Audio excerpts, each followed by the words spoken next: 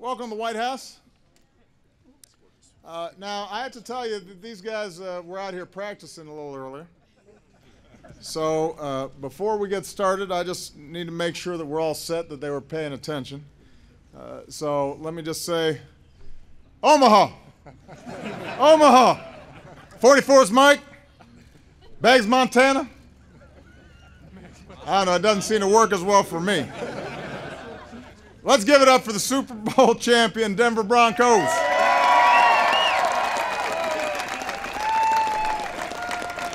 Yeah.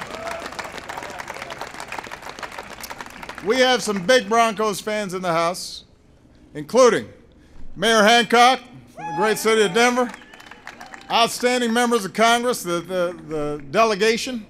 I want to recognize Broncos CEO Joe Ellis, a couple of your former quarterbacks, GM John Elway,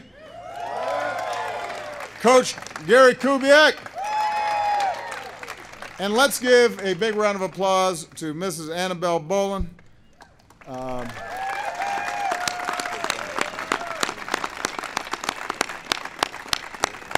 As many of you know, Annabelle is here on behalf of the Bolin family and her husband, Pat, the longtime Broncos owner who's inspiring all of us with his courageous fight against Alzheimer's.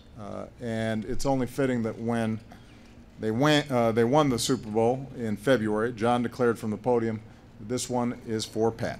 And we were backstage talking, the record that Pat was able to put together, going to more Super Bowls than losing seasons, that's pretty remarkable. You're not going to see that duplicated in many places. That's a testimony to what an extraordinary owner he has been and continues to be. Pat and Annabelle have led this organization for 32 successful years. That rivals just about any other franchise in football. In that time, the Broncos have, as I said earlier, gone time and time again to the Super Bowl, and last year was a high water mark with a third Super Bowl trophy and a dominating win over Carolina. That doesn't mean it was always pretty or ever pretty. Coaches acknowledge this is a gritty, hard-nosed group of grinders. Last season, the Broncos won an NFL record 11 games by a touchdown or less. And you don't do that without one of the greatest defenses of all time.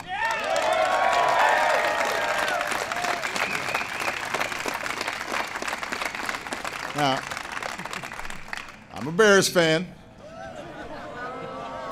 1985 was pretty good. Elway remembers. But I got to admit, this one was pretty good too. It all starts with Super Bowl MVP Von Miller, who terrorized opponents from the edge all season long. In the Super Bowl and the AFC Championship game, he had 5 sacks, 2 forced fumbles, an interception. Not bad for a guy who prides himself on his collection of eyeglasses and claims to have been a geek all his life. We also saw him on Dancing with the Stars. I think he's wearing his dance shoes today. Where were they? They were shiny and impressive. Von was not alone. There was his partner on the opposite side, DeMarcus Ware.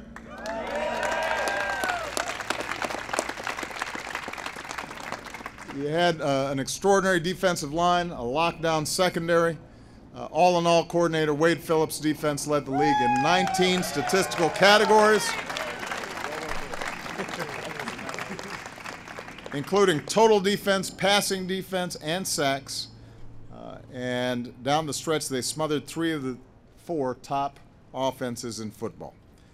And then there was an offense that always seemed to come up big when it needed to. There's running backs C.J. Anderson and Ronnie Hillman.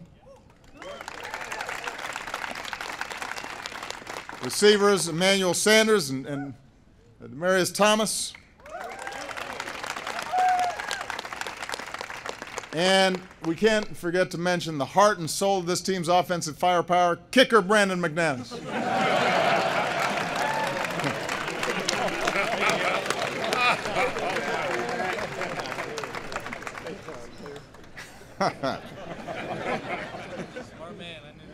And then there's this guy from the commercials. Doesn't matter whether you need insurance, pizza, Buick. You basically can stock your whole household with stuff this guy is selling. You know where to turn. It's Peyton Manning. Where'd Peyton go? Who's around here? There he is. I have to say, I'm so pleased to be able to host Peyton here at the White House before I left. Anybody who's been a football fan has watched what is one of the greatest Hall of Fame careers ever, racking up more wins, more MVPs, more passing yards, more touchdown passes than anybody in history. The only quarterback to lead 2 different teams to Super Bowl wins. We were all obviously a little disappointed to see him hanging up this spring, but as somebody who's just a little bit older than he is, I was sympathetic to the idea that running around with these guys, it takes its toll. But it is great to see somebody with a career like that, who always conducted himself on the field and off the field the way he did, to be able to go out on top. So please give a big round of applause for Mr. Peyton Manning. Thank you. Yeah, Peyton and I were talking back, and he said, yeah, you should try it. Don't overstay your welcome. Yeah. But I got term limits, so I had no choice. I can't. Of course, this team is far more than a collection of players.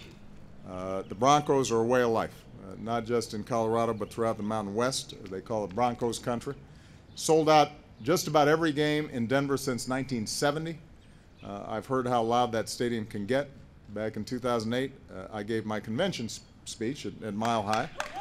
Thank you for letting me borrow it just for a little bit. I have a feeling it's a little louder after Von Sack's Tom Brady, but it was pretty loud on that day. And for all the love the fans give to this team, the Broncos gave it right back.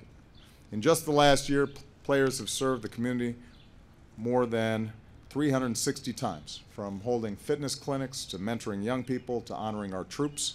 All told, the Broncos have distributed more than $25 million to local charities since 1993.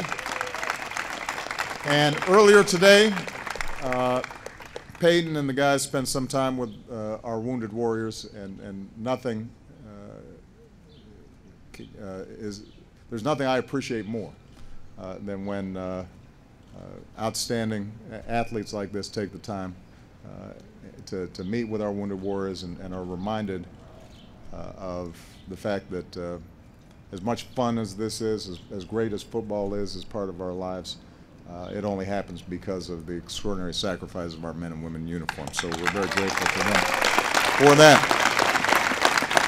So, on and off the field, these guys are champs.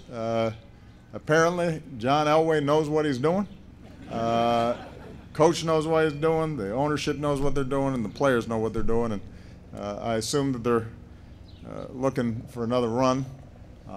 I will continue to root for the Bears, but I got to give this organization credit for having done an extraordinary job, and this is a well-deserved celebration of an extraordinary season. So please give one more time Super Bowl champion Denver Broncos. Big round of applause.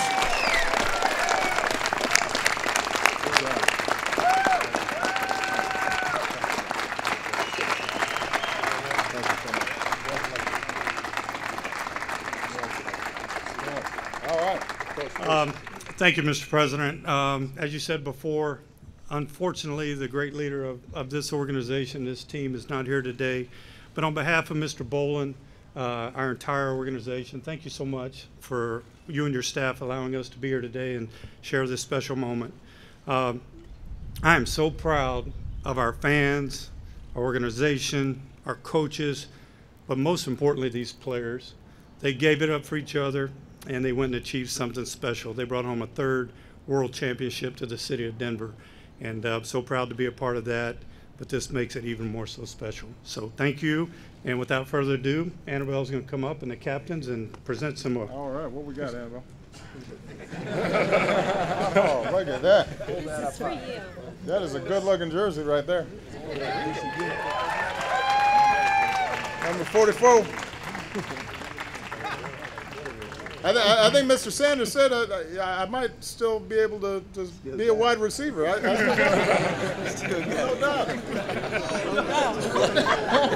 I said it's been a while since I ran a 4.40. But that is wonderful. Thank you so much. I appreciate it. And thank you so much. I need a helmet. You get knocked around here in Washington quite a bit. So thank you. Well, these are beautiful. Why don't we strike this podium and we can get a good picture. Come on, everybody.